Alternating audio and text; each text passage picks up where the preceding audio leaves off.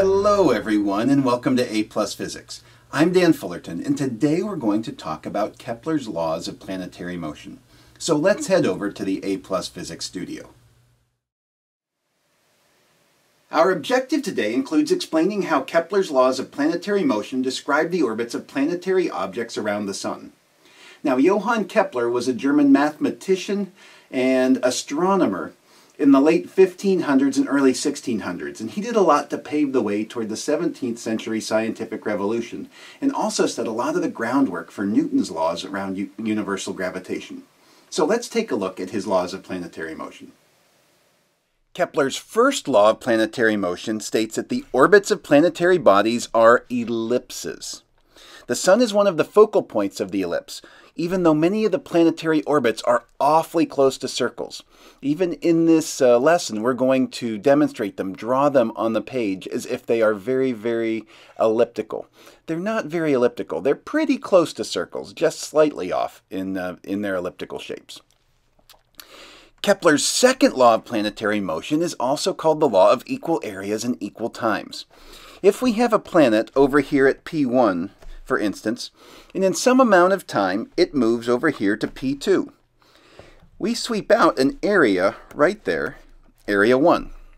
Now at a later point in time it starts at P3, and in the same amount of time it took it to go from P1 to P2, we go from P3 to P4, we're going to sweep out another area. As long as the time intervals from P1 to P2 is the same as the interval from P3 to P4, those areas are going to be equal. All right, that leads us to a nice application. The second law of planetary motion is really all about conservation of angular momentum. If we analyze this from the reference point P over here and recognize there are no external forces or torques, then angular momentum of the system must be maintained. It must be conserved. So we could draw this as the magnitude of the angular momentum about point P is equal to mvr times the sine of angle theta. And in our case, as we're looking over here at mass 2, this implies that mass 2, and let's look at it over here when it's at point A, its velocity at A, its radius at A, times the sine of theta at A, must be equal to its mass, and let's compare it to point B. Its velocity at B, its radius at B, times the sine of theta B. Now, at those 2 points, theta A, theta B are both 90 degrees. So sine theta A, sine theta B are both 1.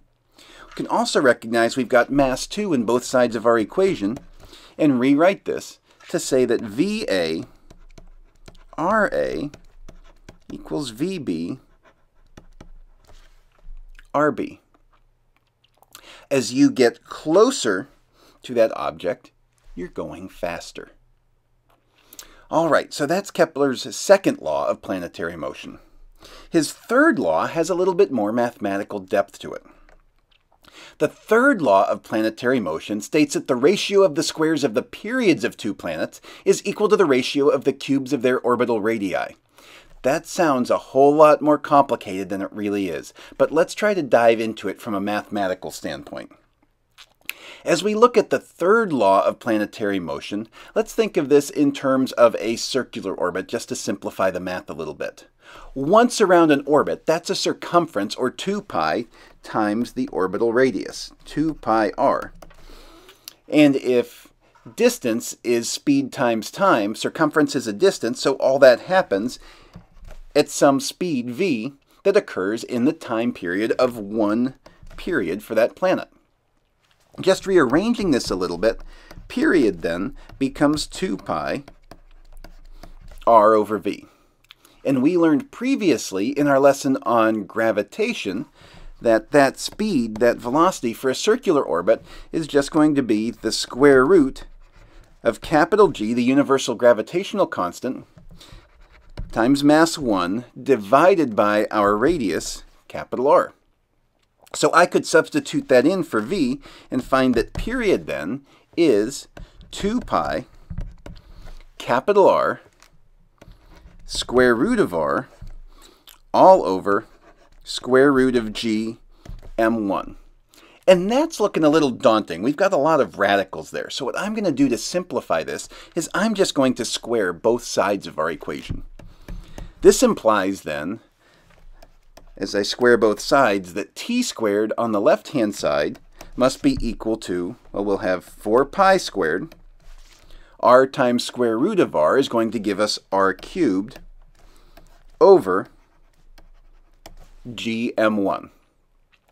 Now, with just a little bit of rearrangement, t squared over r cubed, here's that ratio we were talking about, the square of the periods to the cubes of their orbital radii, is equal to 4 pi squared over gm1. This is approximately equal to, assuming mass 1 is our sun, this is going to be approximately equal to 2.97 times 10 to the minus 19 seconds squared per meter cubed in our solar system. So we have an approximately constant ratio of the squares of the periods to the cubes of their orbital radii, and here's the constant it's equal to. Planets that are closer to the sun is what this is really saying, that have a smaller orbital radius, have much shorter periods than planets that are farther from the sun. Seems to make sense. We have a much shorter year than a planet like Neptune. All right, let's see if we can't do some examples with this now. Example 1. Given the elliptical planetary orbit over here at the right, identify the interval during which the planet travels with the highest speed. Well, using Kepler's first law of planetary motion, we know that they're going to sweep out equal areas in equal times, and it tells us these areas are equal. If that's the case, going from 1 to 2 takes the same amount of time as 3 to 4. But as you go from 1 to 2 here, you're traveling a greater distance than you are from 3 to 4. Therefore, you must have a higher speed in the interval from P1 to P2. All right, let's take a look at another example. Example 2. Which planet takes the longest amount of time to make one complete revolution around the sun? Well, we know from Kepler's laws that the closer the planets are to the sun, the smaller their period, the faster their orbit. So which is going to take the longest amount of time to complete one revolution around the sun? The one with the longest period is going to be the one that's the farthest from the sun. So the correct answer here would be D, Uranus. Example 3. A satellite orbits a planet in an elliptical path as shown. Specific positions of the satellite are noted on the diagram as A, B, C, and D. Rank from highest to lowest the following characteristics of the satellite at each position. And we're going to start with speed. Well, if we want the highest speed, if you recall from as we talked about Kepler's laws, that's going to occur when you are closest to our mass. So it's going to start off, highest speed is going to be here at C. Then it looks like D. A is further away. And finally, B is the furthest away. So this is from Kepler's second and third laws. How about gravitational potential energy? Well, we're going to have the greatest gravitational potential energy when we're the furthest. So that's going to be B, then A, then D, then C. And that's from our conservation of energy and understanding of gravitational potential energy. If you've got the highest kinetic over here, this must be the lowest gravitational potential energy. Total mechanical energy, however, is going to be the same at all points. Why is that? Well, we don't have any external forces, no external work being done on the system, so the energy must remain the same, the law of conservation of energy. All right, let's take a look at another example. The shape of Mars's orbit around the Sun is most accurately described as a, in our choices, our circle, ellipse, parabola, or hyperbola. Remember the first law. The orbits of the planets are ellipses. They may be close to circles, but they're actually ellipses. And example 5, another mathematical one. Given the orbital radius of Mercury is roughly 5.8 times 10 to the 10 meters, estimate the period of Mercury's orbit in terms of Earth years. So we're given the radius r. We want to find the period, capital T, of Mercury's orbit in terms of Earth years. First, let's utilize Kepler's third law in order to find the ratio of t squared over r cubed, the ratio of the periods to the orbital radii. Remember that t squared over r cubed is going to be approximately 2.97 times 10 to the minus 19 seconds squared per meter cubed. All right, that'll get us started. Now we need to solve for the period of Mercury's orbit in seconds. So the period then of Mercury is going to be this value times r cubed, or r cubed times all that, which is 2.97 times 10 to the minus 19 seconds squared per meter cubed times r cubed, which it gives us as 5.8 times 10 to the 10 meters. Our meters cubed are going to cancel out. They'll make a ratio of 1, and that'll leave us t squared in terms of seconds squared. And when I solve that to get t by itself, I find that our period t is about 7.6 times 10 to the 6 seconds, 7.6 million seconds. Finally, let's convert that into Earth years. So we have 7.6 times 10 to the 6 seconds.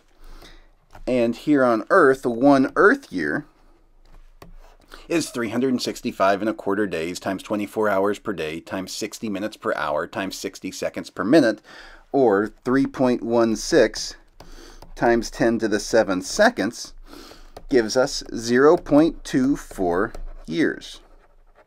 And that should make sense. It's less than 1 Earth year because it has a shorter period. It's closer to the Sun, consistent with what we know about Kepler's laws.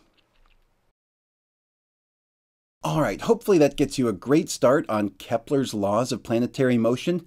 If you need more help or looking for more information, there are tons of places you can go in order to learn more. Different places you can find APlusPhysics on the web. Thank you so much for your time. Make it a great day, everyone.